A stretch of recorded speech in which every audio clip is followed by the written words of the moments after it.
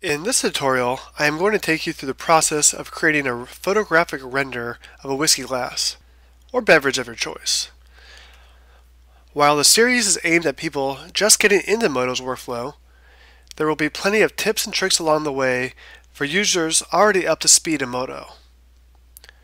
The training takes a hands-on approach, guiding you start to finish without any cuts in the creation of the scene. From looking up reference to final render, there are no breaks in the recording. Everything done to create the final render is recorded and discussed along the way.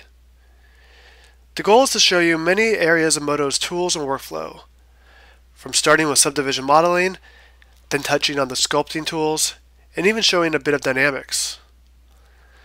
Once the scene is built, I guide you through the process of creating materials from scratch or using Modo's vast resource of material and environment presets.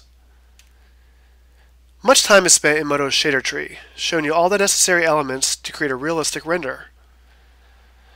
The final time is spent really refining the scene and adding all those final touches, such as reflection cards, lighting caustics, and realistic depth of field.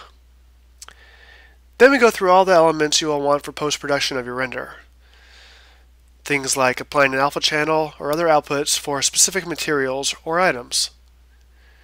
There is even a bonus chapter on creating another render scene, discussing ways to quickly create a complex look and feel from the same base geometry.